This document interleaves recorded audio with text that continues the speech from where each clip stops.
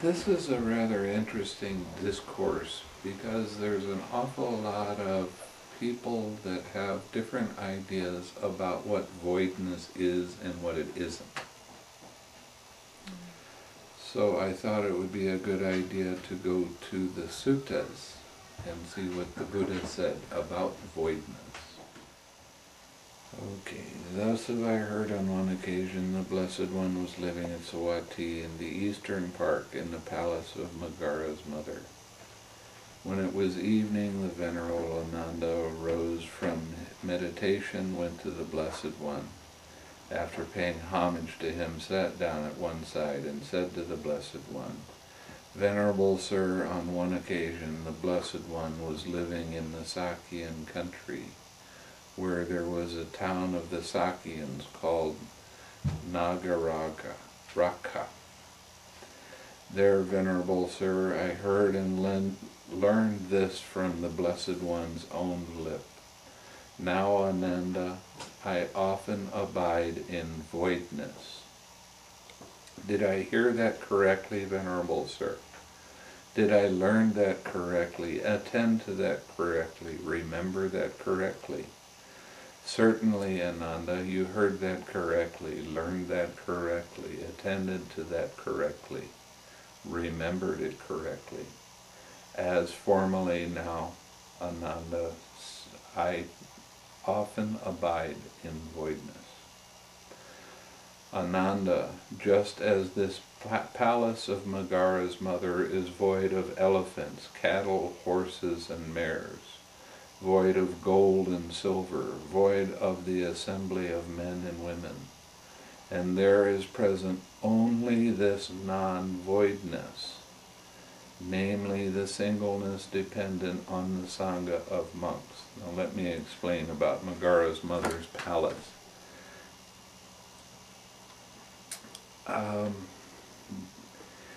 The Buddha's chief female supporter was named Visakha. She was from a super wealthy family.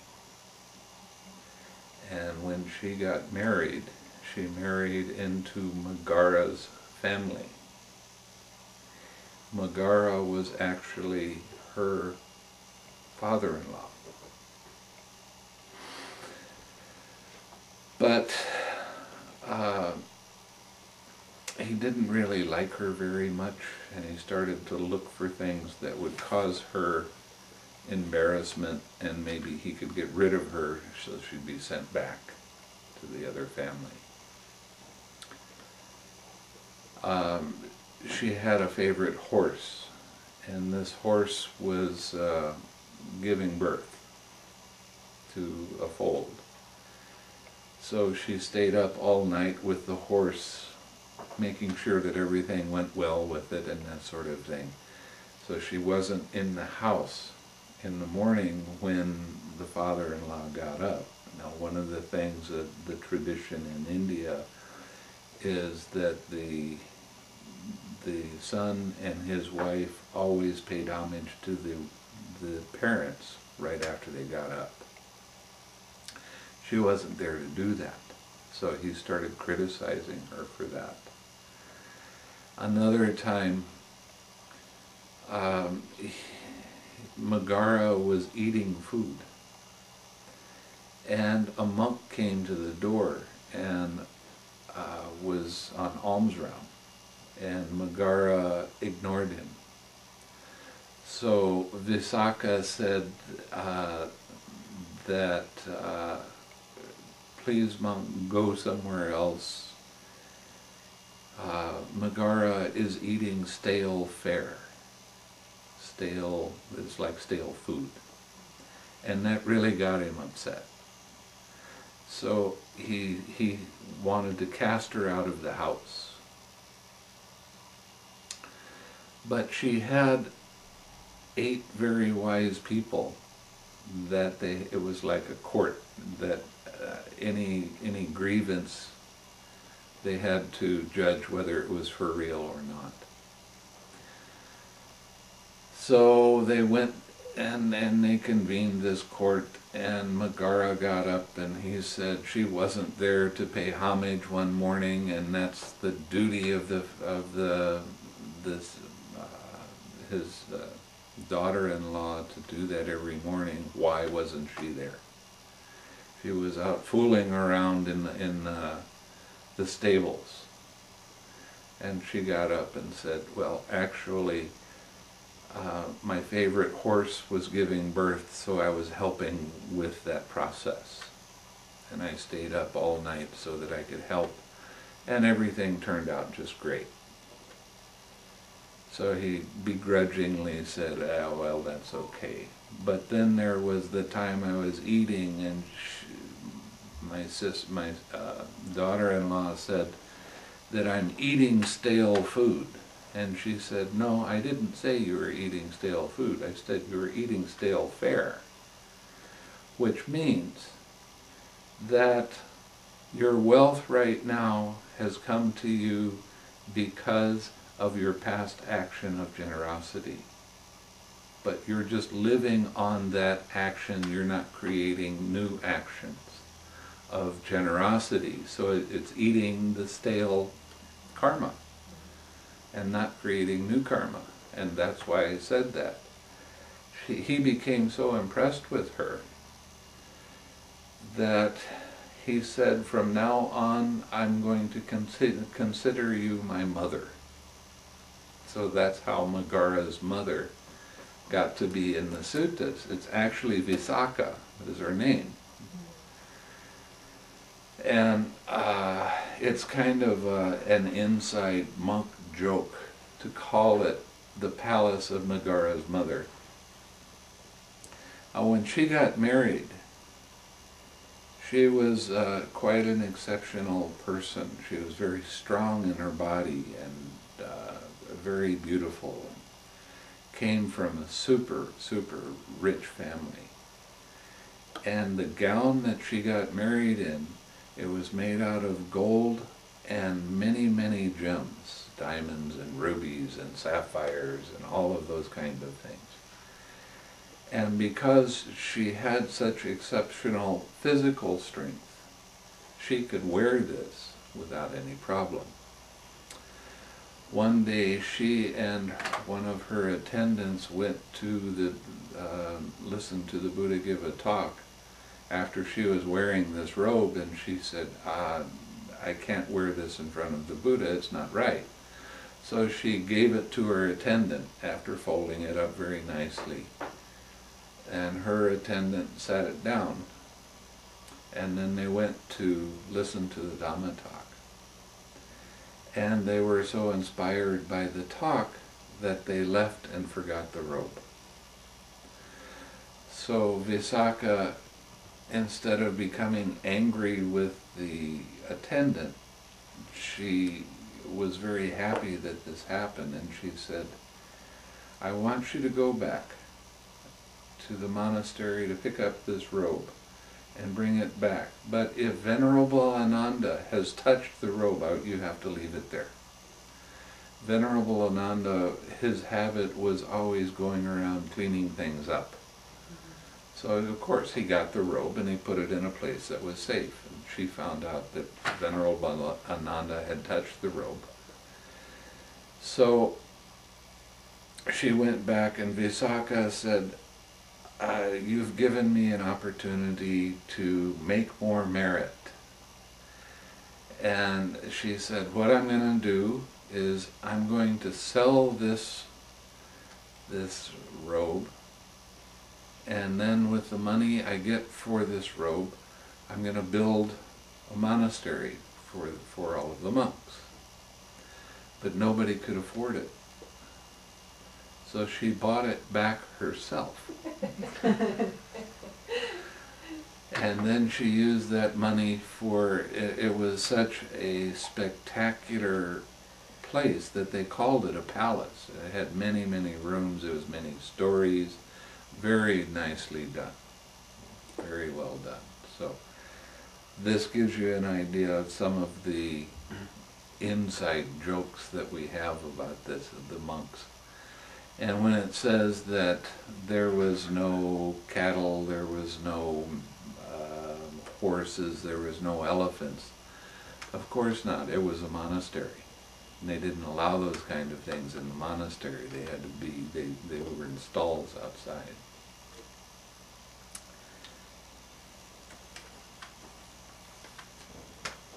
Okay. Ānanda, just as this palace of Megara's mother is void of elephants, cattle, horses, and mares, void of gold and silver, void of the assembly of men and women, there is present only this non-voidness, namely the singleness dependent on the Sangha of monks. So too, a monk not attending to the perception of village, not attending to perception of people, attends to the singleness dependent on the perception of forest. His mind enters into that perception of forest and acquires confidence, steadiness, and resolution. He understands thus, whatever disturbances there might be, dependent on the perception of village, those are not present here. Whatever disturbance there might be, dependent on the perception of people, those are not present here. There is present only this amount of disturbance, namely the singleness dependent on the perception of forest. This field of perception is void of the perception of a village. This field of perception is void of the perception of people. There is only present this non-voidness, namely the singleness dependent on the perception of the forest. Thus, he regards it as void of what is not there, but as to what remains there, he understands that which is present. Thus, this is present. Thus, Ānanda, this is his genuine, undistorted, pure descent into voidness. Now, did you understand that? If you go into the forest from a village where there's a lot of people, you leave the village and you leave all of those people alone, and your only perception now is in the forest. So you're void of the village and you're void of the people. Now your only perception is in the forest. And that's the way the Buddha was talking about voidness. He's saying these things are void, but there is the perception of something else that's there. It's not that everything is void. There's still the perception of the forest. And we go on and we go deeper and deeper into this. But this gives you more of the idea of what the Buddha was talking about when he was talking about voidness or emptiness.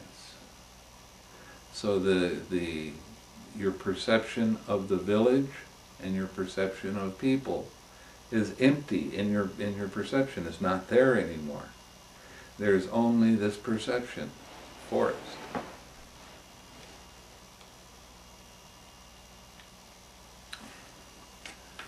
So this statement, thus he regards it as void of what is not there, but as to what remains there, he understands that which is present. Thus, this is present. Thus, Ānanda, this is his genuine, undistorted, pure descent into voidness. Again, Ānanda, a monk not attending to the perception of people, not attending to the perception of forest, attends to the singleness dependent on the perception of earth. He's using earth as his meditation, which is a very specialized kind of meditation.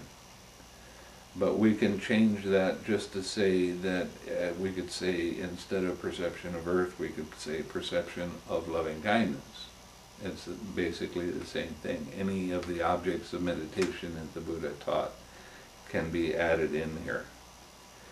His mind enters into that perception of earth and acquires confidence, steadiness, and resolution.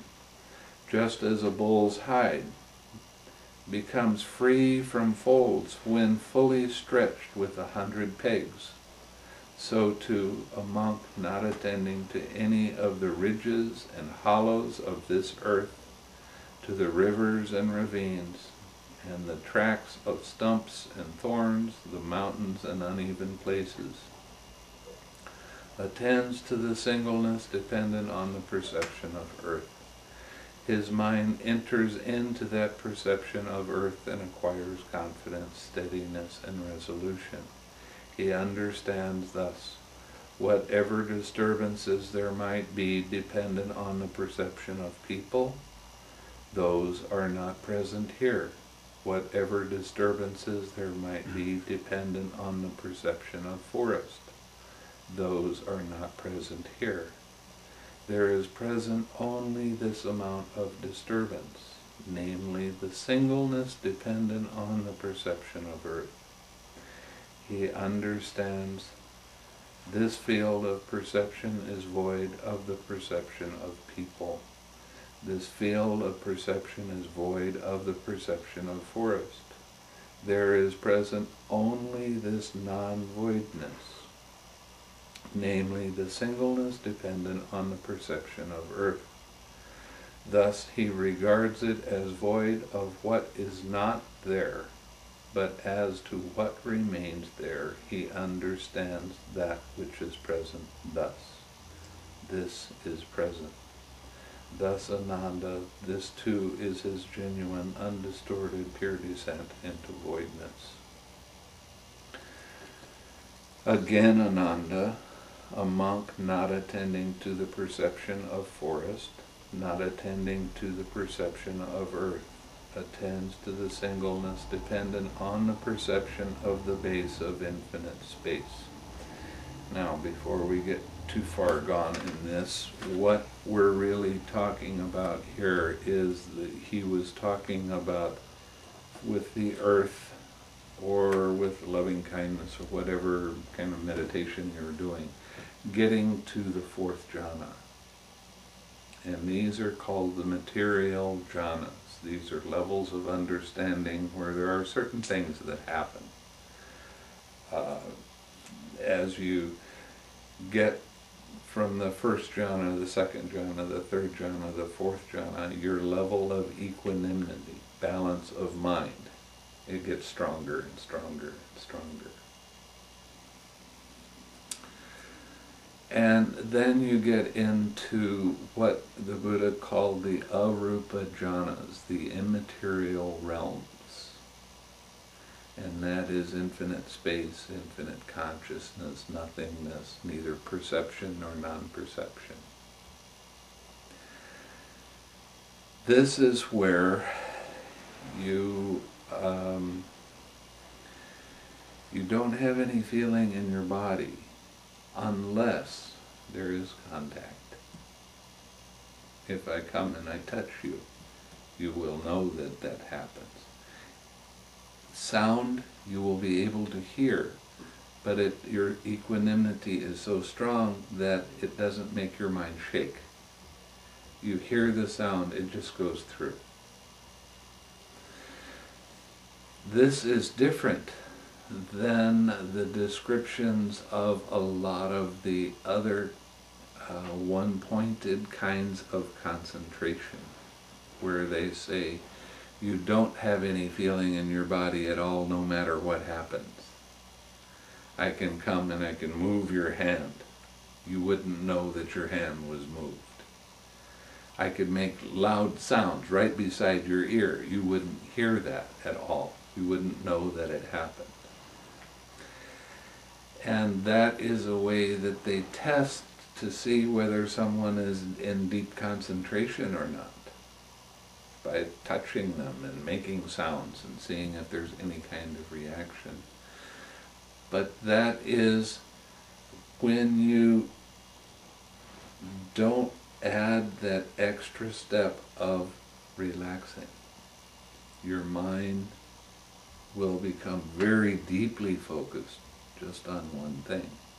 You become very, very tranquil and very, very peaceful, but your mind just stays on one thing only. It doesn't move. When you're practicing the way that the Buddha was talking about, you're still able to see things and hear things. And when I say see things, you're able to recognize with your mind these things when they come up. So you're still learning how this process of the dependent origination arises. So you're able to see that there's contact, and then there's feeling, and then there's craving, and then there's clinging, and then your habitual tendency. You'll be able to see these things. And as soon as you start recognizing when mind starts to get tight, you start relaxing right then. You go deeper into your meditation. Now, that one of the advantages of doing this meditation is when your mindfulness slips, when your mindfulness is not always as sharp as it could be, what happens is one of the hindrances can arise. And this is a good thing. The hindrances, I like it mind. I don't like it mind. That's greedy mind, hatred mind. Dullness. You don't have sleepiness at this level. Restlessness. You can still have some doubt, but it's really very faint by this time. When these hindrances arise, they will take you away from the meditation. But you recognize that and you let it be and you relax and you come back. Now you start to see how your mind's attention moves away from being with your object of meditation to being on the hindrance. See, that's always the test, and you get to see at deeper and deeper levels how this process works. You start catching it a lot more quickly, you start relaxing into it much more easily. And you're starting to see that all of these things is part of an impersonal process. It's part of, because this arose, then that feeling arose. Because that feeling arose, the craving is there. Let go of the craving. Your mind is brilliant and clear and bright. As you let go of the hindrance, then you go deeper into your meditation. So you need the hindrances. When you practice one-pointed concentration, which is mostly being taught in the world today, that doesn't add that extra step of relaxing. And that extra step is very, very important for the Buddha's teaching. When you don't add that one extra step, your mind becomes very, very concentrated. But the force of the concentration stops the hindrances from coming up. So you don't really have that process of learning how all of these things arise and how to let go of them, and you're not learning very much. Your mind becomes just stuck on one thing. Even though it's peaceful and calm, being stuck on one thing means that you don't gain more knowledge and vision. You don't gain more understanding of how the process works. And the whole thing, from the very first day that you start meditating until you're done, until you attain Nibbana. The whole of the process is learning how to see mind's attention, how it moves from one thing to another. You're training yourself to see it more and more easily, more and more quickly, more and more clearly. And as you do that, it's so much easier to recognize and not get caught personally with thoughts and feelings that arise. Now, this is a process that you see very, very closely when you're sitting in meditation. But as you're able to recognize that when you're doing your quiet meditation, then your daily meditation, you're able to see the hindrances when they come up more quickly and more easily. So you start letting go of those. So you start gaining balance all of the time. In your daily life, your children or your husband or your wife will start to notice that you don't get angry like you used to. That you take care of things without having the emotional ups and downs. Now you still have the problems, but they're not such big problems to you. And that's the way, one of the ways that you tell that you're progressing in your practice, is that the things that used to get you mad, they don't get you mad so much anymore. And your sense of humor starts to improve. You start laughing with things. And you'll start noticing somebody can come up and tell you a joke and it puts down one ethnic group or another, whatever. And it's not funny to you. But they come up and they tell you something that their child did that was just great. And you find yourself smiling and laughing because of that, because that was a happy moment. So your sense of humor starts to change as you go deeper in your meditation.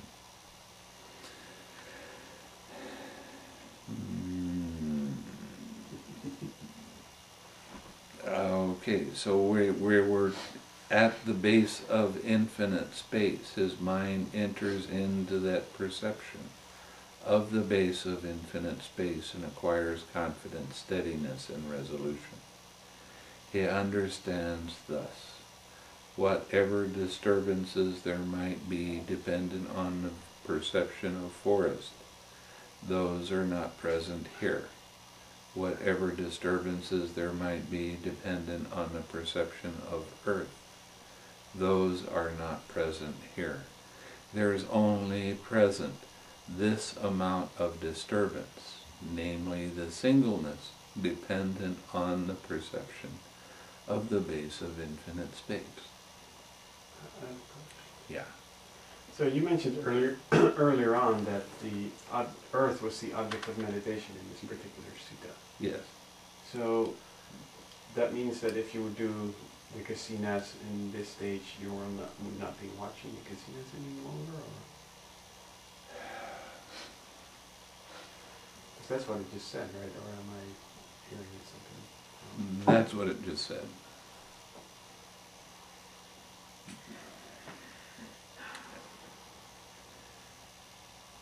You see, I've never run across a teacher that has been able to teach me kasinas to my satisfaction. And I've looked. Believe me, I've looked. So I don't know how quite to answer you. Because when you do the way the Buddha teaches and add that extra step, the kasina has always been a one-pointed kind of concentration. And with that, you stay with, they call it the nimitta. It's a sign that comes up in your mind. It's like a silver moon. It's kind of shiny.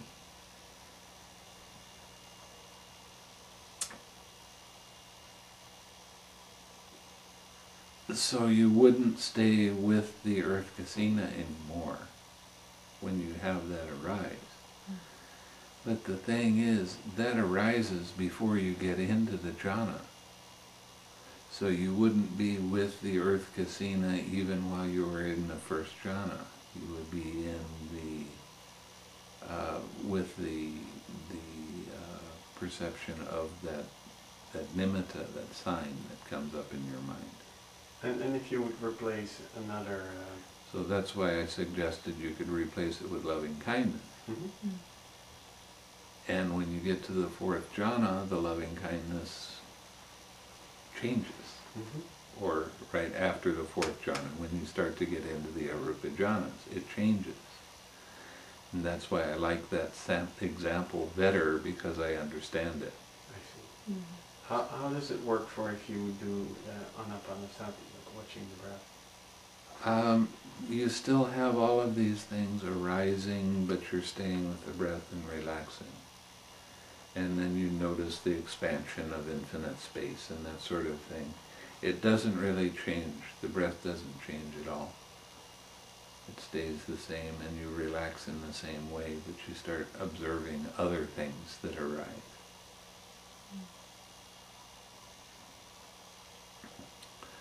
So it's kind of a... This sutta is a blessing in some ways and a curse in another, because it is talking about the kasinas. And like I said, I went through Burma begging for somebody to teach me kasinas. Everybody talks about, well, there's real advantage of doing this kasina or that kasina, but nobody told me how to do it.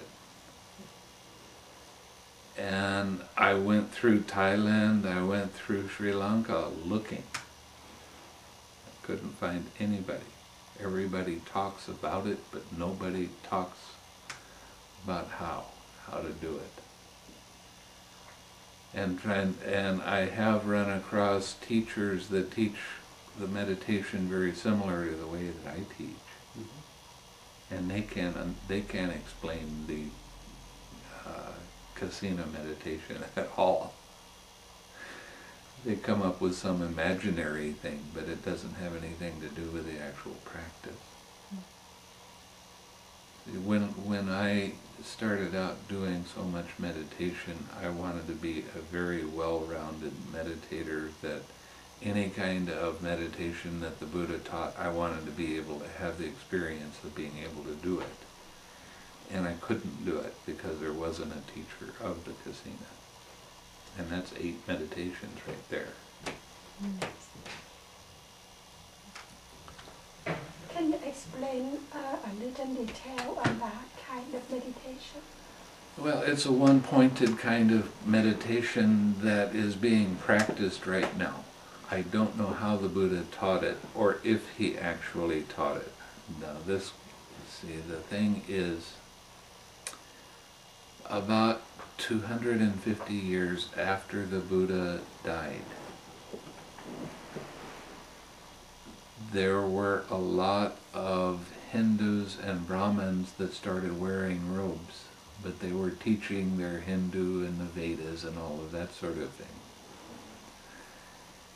And they were mixing a lot of the meditation techniques that the Vedas say, and they were using Buddhist terminology.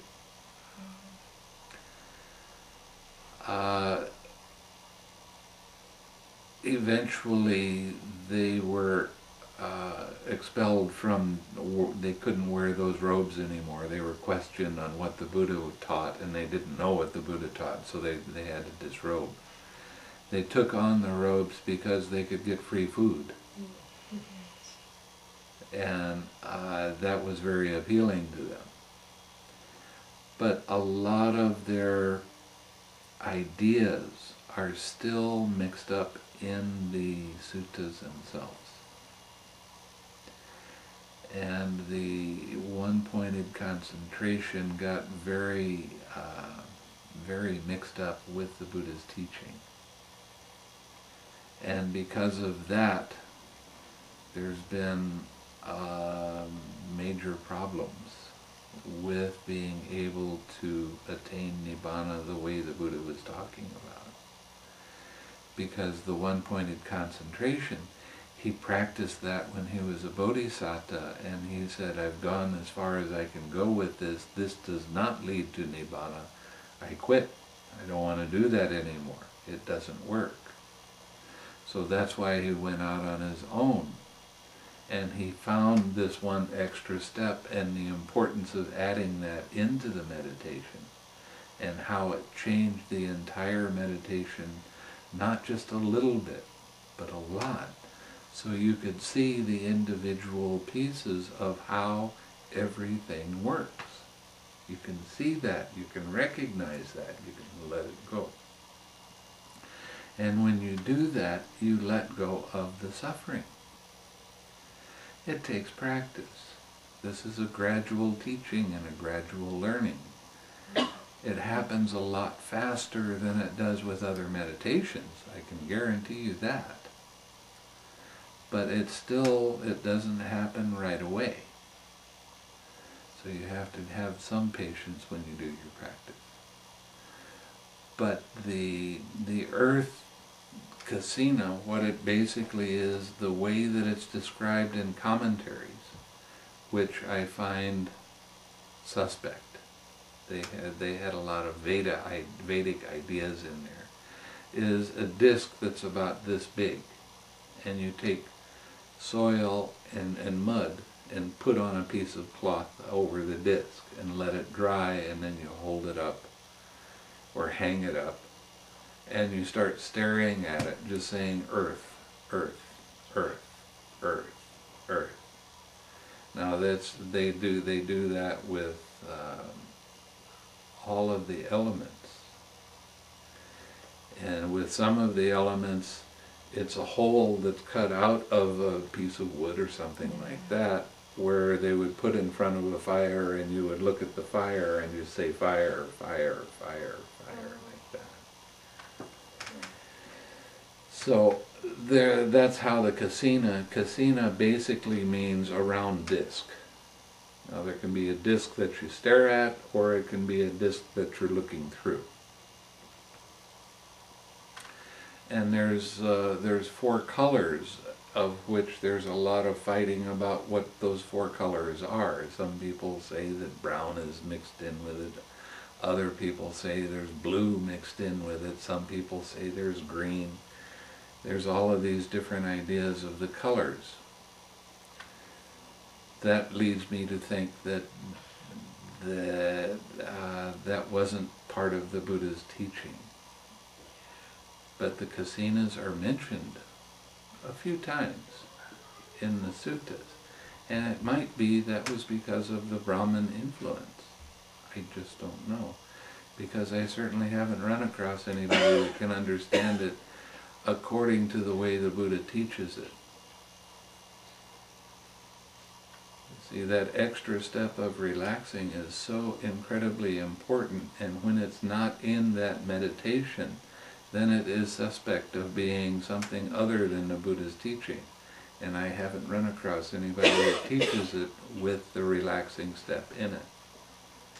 I have considered spending time doing a kasina with the relaxing step to see what happens. Maybe one of these days, I don't know. Must be a good student. Why don't you do it and then come back and report to me? Oh, I'll just multiply myself. It works.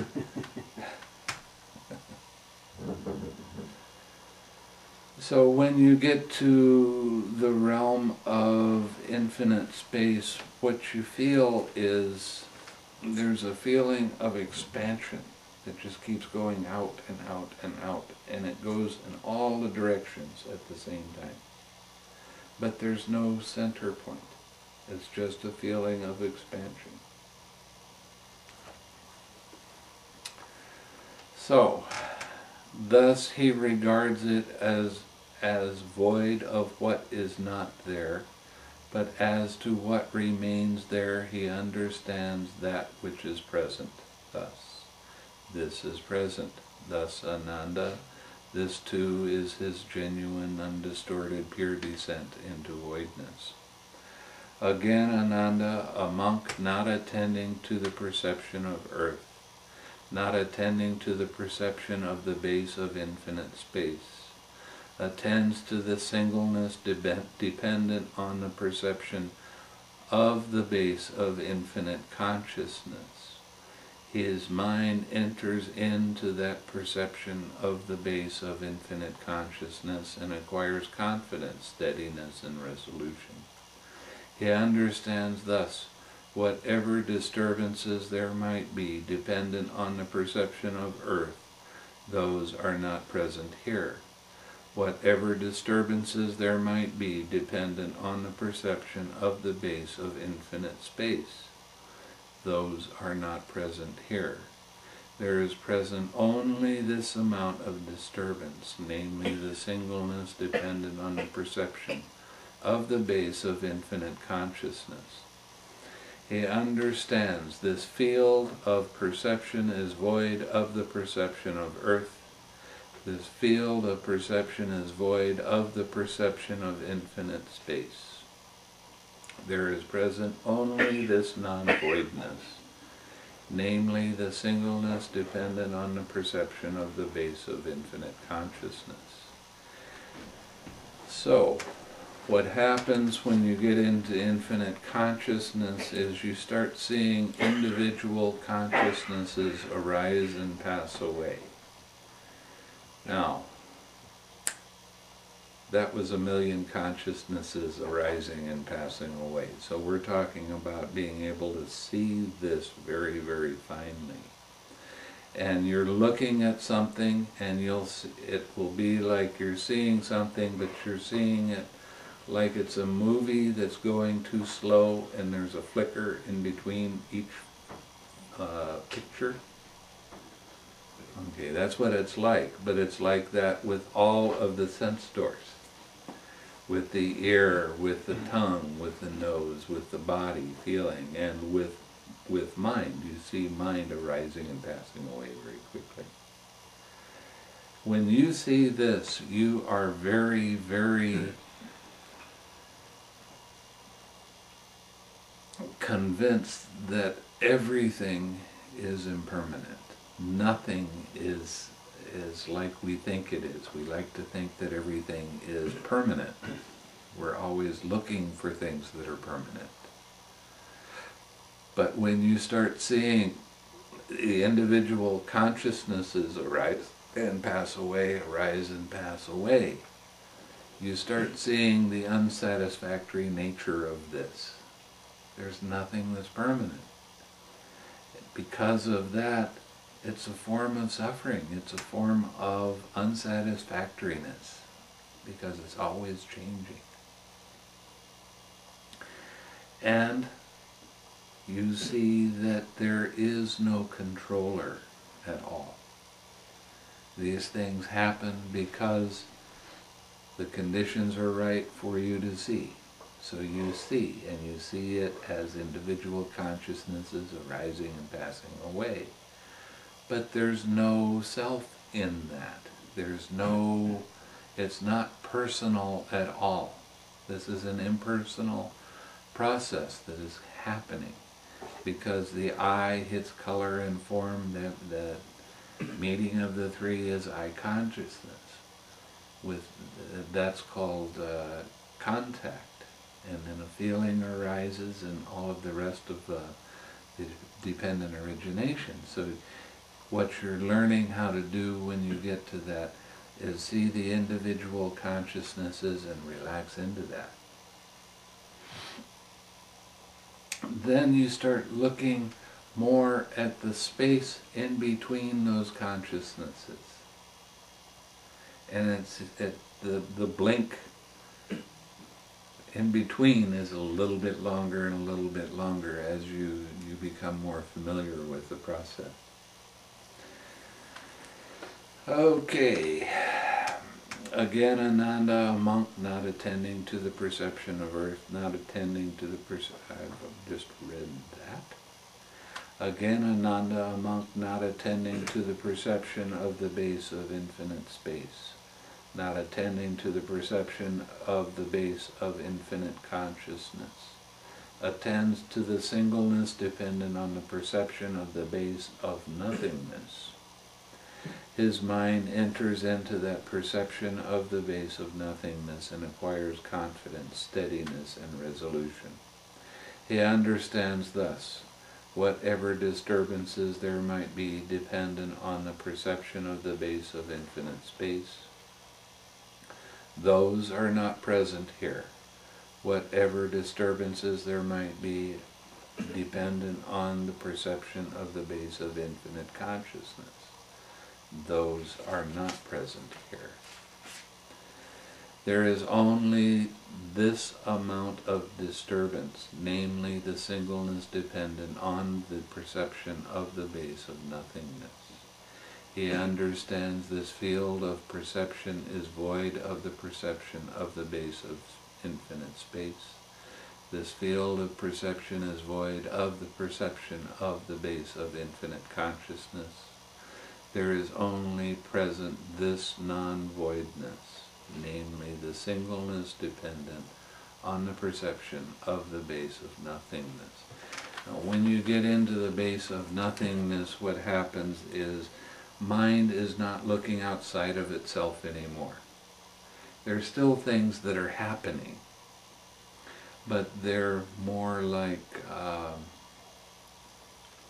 factors that arise. It's not so much seeing and thinking and getting caught up in the six senses anymore, but you're starting to see mind in a lot more clearer way.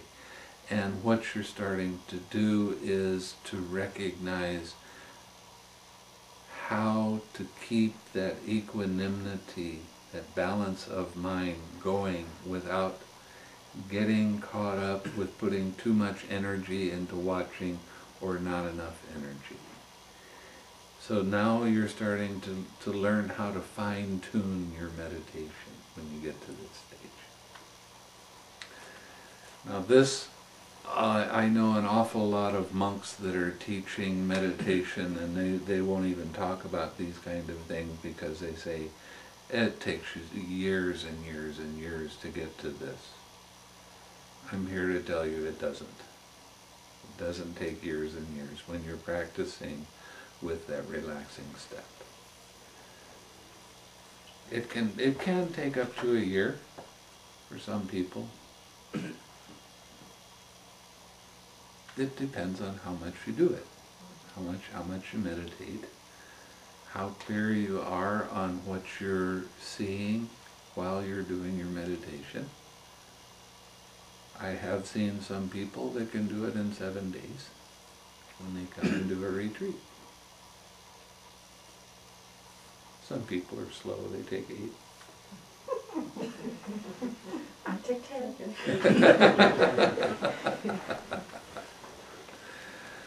But this is this is probably the most interesting state in the meditation, at least it seems that to me.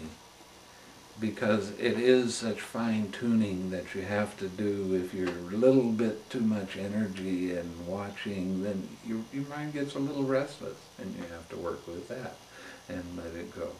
And then not quite enough, your mind gets a little dull, and you have to work with that. So now you're getting to really see what fine-tuning is all about, because it's just little tiny bits of energy that you're working with.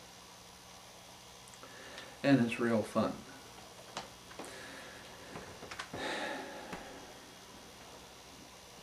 Again, a monk not attending to the perception of the base of infinite consciousness, not attending to the perception of the base of nothingness, attends to the singleness dependent on the perception of the base of neither perception nor non-perception. His mind enters into that perception of the base of neither perception nor non-perception, and acquires confidence, steadiness, and resolution. He understands thus, whatever disturbances there might be dependent on the perception of the base of infinite consciousness, those are not present here. Whatever disturbances there might be dependent on the perception of the base of nothingness, those are not present here. There is only present this amount of disturbance, namely the singleness dependent on the perception of the base of neither perception nor non-perception. He understands this field of perception is void of the perception of the base of infinite consciousness. This field of perception is void of the perception of the base of nothingness. There is only this non-voidness, namely the singleness dependent on the perception of the base of neither perception nor non-perception. What happens get into neither perception nor non-perception, where before you were feeling your mind expand out, now it starts to get very, very small and very, very tiny, and it gets to be hard to tell whether it's really there or not.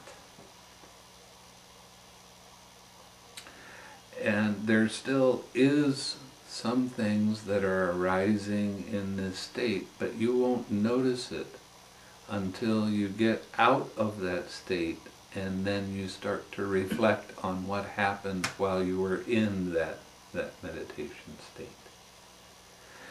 By now, you've got the habit of relaxing. Every time mind wobbles a little tiny bit, then there's the relaxing and letting go of that. See, the relaxing is the state that brings up the cessation of the cessation of all kinds of movement and suffering that happens in the mind. So what you're doing is you're practicing how to become more and more calm, and when you do that, your mind might be moving like this, and as you practice more and more, it becomes less and less and less and less, until finally it's hard to tell whether there's any movement there or not. There is some, but not much. There's still feeling there.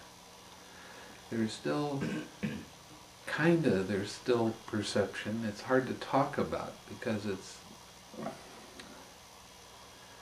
such a tiny little bit. But this is not Nibbana yet.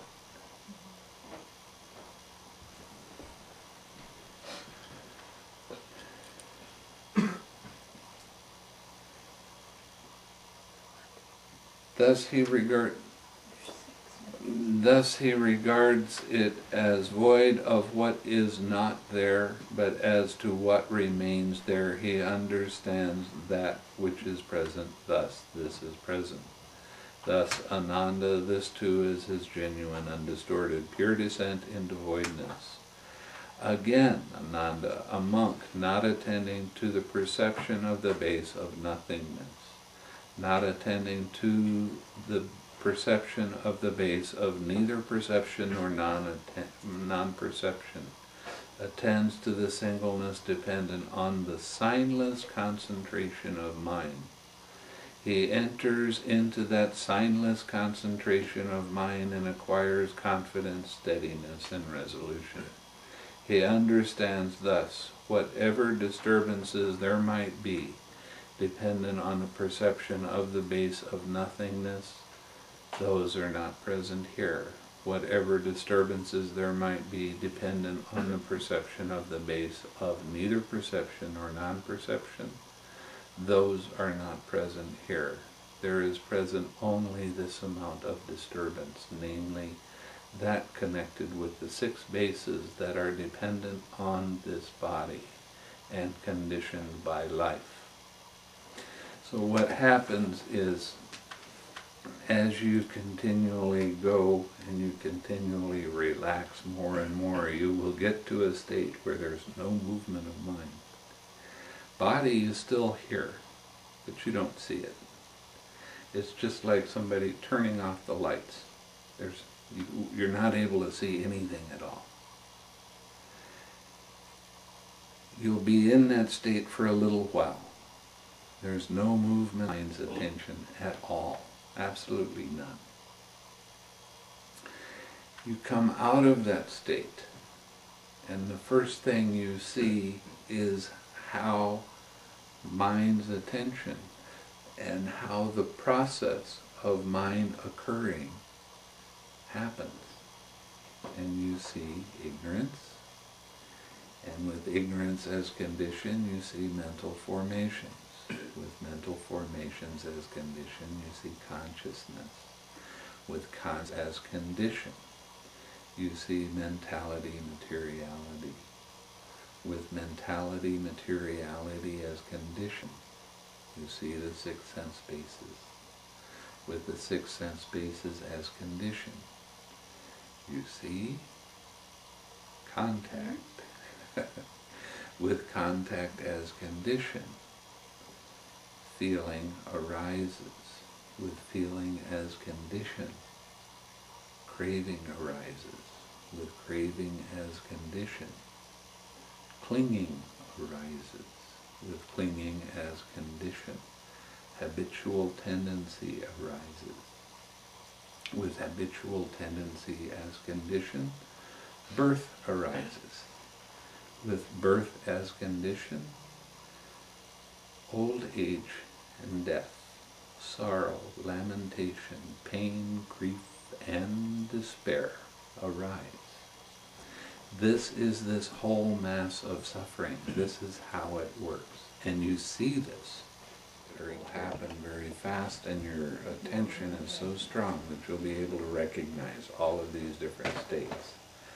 And then it will occur to you to notice that when ignorance does not arise, then the mental formations don't arise. If the mental formations don't arise, consciousness won't arise. If consciousness doesn't arise, mentality, materiality won't arise.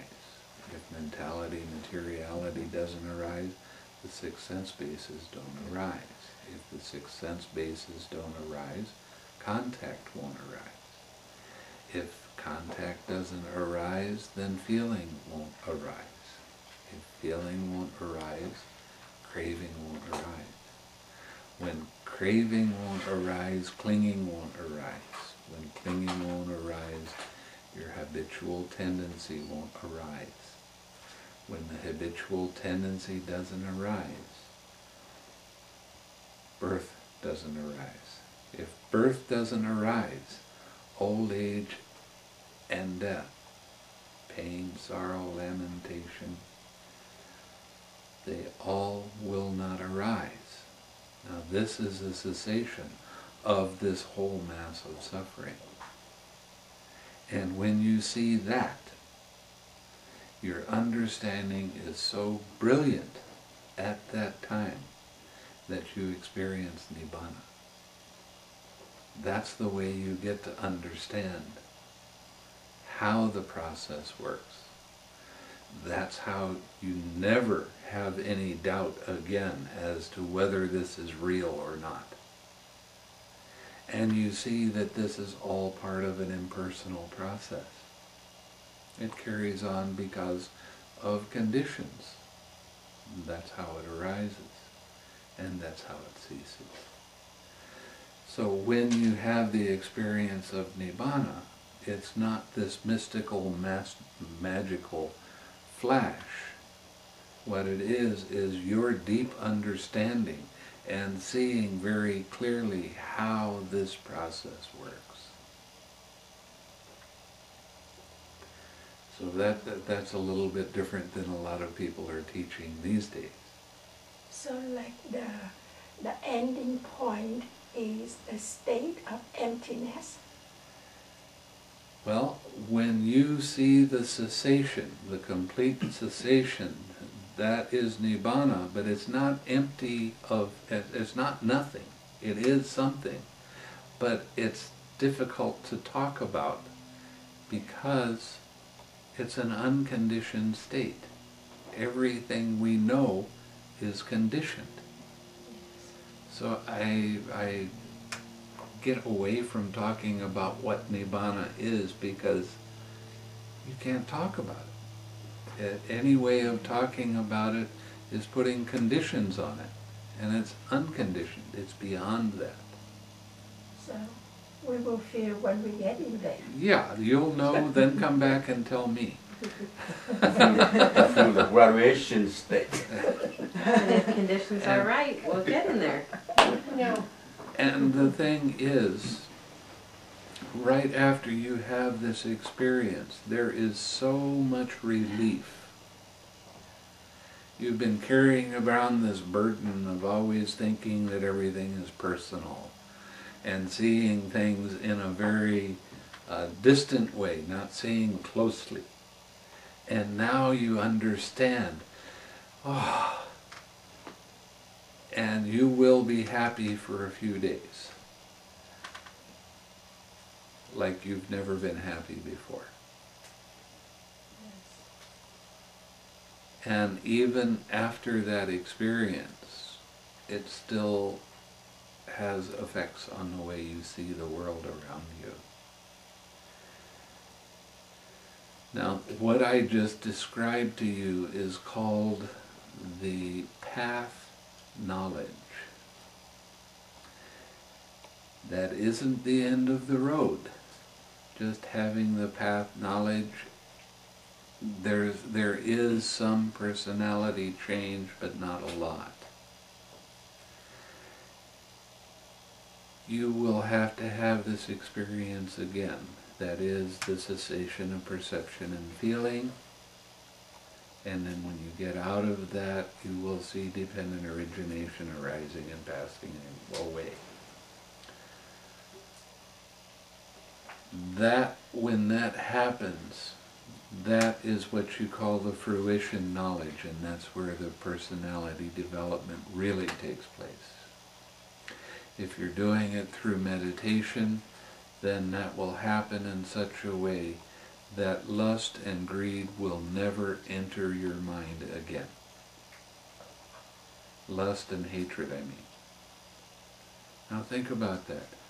Your mind will never get angry again. Yeah. It's worth working for. You never have any doubt. You see everything as part of an impersonal process. You never take things personally anymore. That means you have this balanced mind that's balanced all the time. You never have any doubt whether this is the right way to go or not. You know it's the right way to go because of your deep experience. So it's really nice when you can get the fruition. Now the fruition can happen at any time. You do your meditation and you get the path knowledge, and then you go home and you start washing the dishes and you feel your mind starting to go very deep. Or you're cleaning the house, or you're doing something. And you say, well, let's let that go. And then you sit for a little while and you watch your mind go deep and experience that cessation of perception and feeling. And then you see the dependent origination arising and passing away. And you might see it 3 times, or you might see it 4 times, depending on what your experience is. And after that, you have, it's completely unshakable that you will never have anger arise in your mind again. You never have lust, greed for things. So it's definitely worth working for, I think. Okay, so he understands this field of perception is void of the perception of the base of nothingness. This field of perception is void of the base of the perception of the base of neither perception nor non-perception, There is only present this non-voidness, namely that connected with the six sense bases that are dependent on the body and conditioned by life. In other words, you can sit for a period of time up to 7 days and your body will stay alive. But there's no disturbance in your mind at all. There is no perception, there is no feeling. For 7 days you can do this. And I did know one person that did that. And I said, why? And they said, see, I gave them a one-word question, they gave me a one-word answer. Relief. Think about that. You're not having any disturbance in your mind at all for that period of time. There's so much relief that happens because there is no movement and the thoughts coming in and that sort of thing. It's just at ease. So I heard that some Vietnamese monks doing that, why they do hunger strike. Is that why they meditate? They don't feel the need to eat or anything? Unless I talk with the monks about that, I don't know. I'd have to talk with the individual monk to see what was happening. There is states that you can get into that the devas, the heavenly beings, will pour food into your pores, so you don't have to eat for long periods of time or drink. There are those states, and that might be what they're getting into, or maybe not. I'd have to talk with them individually to see. So it's a difficult question to give you a definite answer on.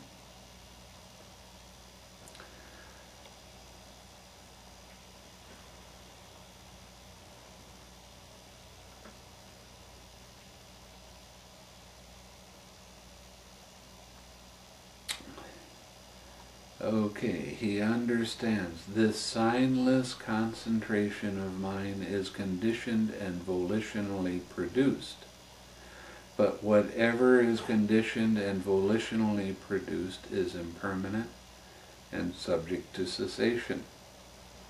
When he notes and sees thus, his mind is liberated from the taint of sensual desire, from the taint of being, from the taint of ignorance. When it is liberated, there comes the knowledge it is liberated. He understands birth is destroyed. The holy life has been lived. What had to be done has been done. There is no more coming to any state of being.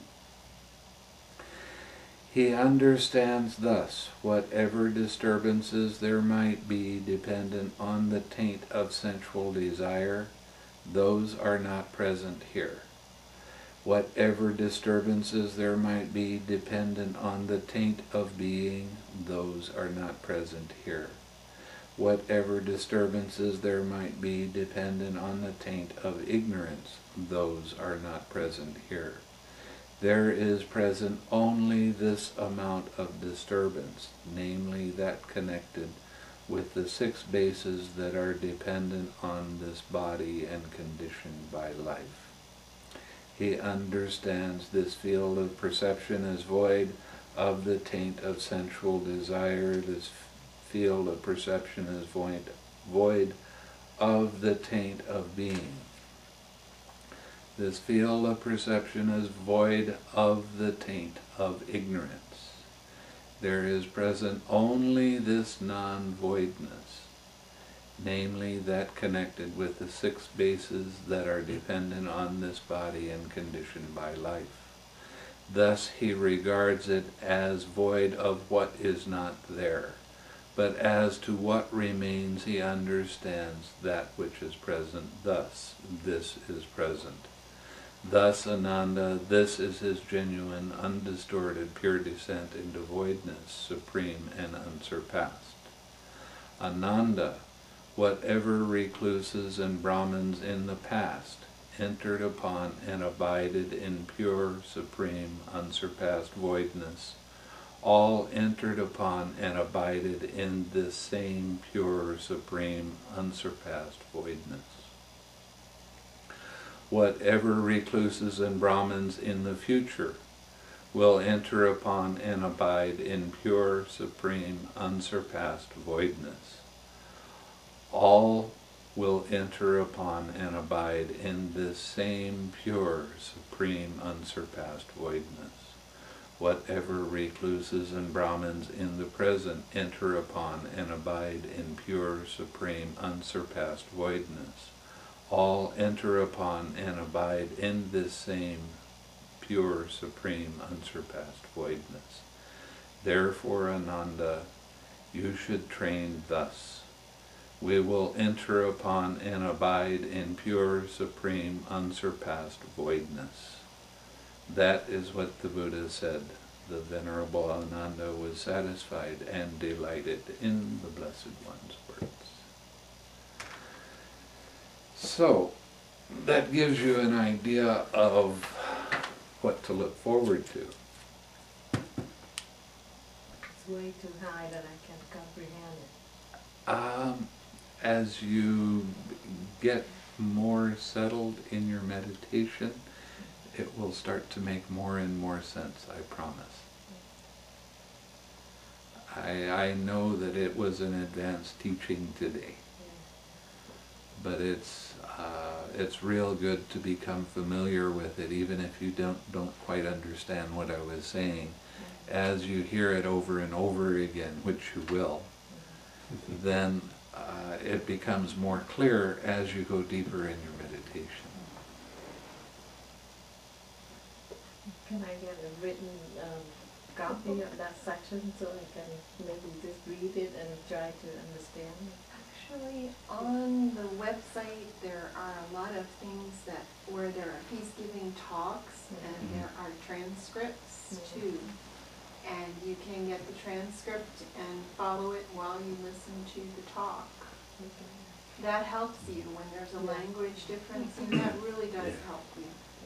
And there are things on the Dhamma Sukha list that we put for you to help you learn the links and to learn different things about the meditation. That's a good point, because for me, I learned the Buddhism from Vietnamese. Sure. And then here's in English, so you kind of have to translate between the two languages. The terms are going to be different, And we have some things written out, some little charts and little things like that you can watch when he's teaching this part, and it helps you too. We need some time to digest. Yeah, to digest and practice. Practice the meditation. That's the one. So she's going to have a meditation class somewhere in the area on Tuesdays? We were going to do Tuesdays from 7 to 9, but then some of you, that didn't work for some of them. Oh.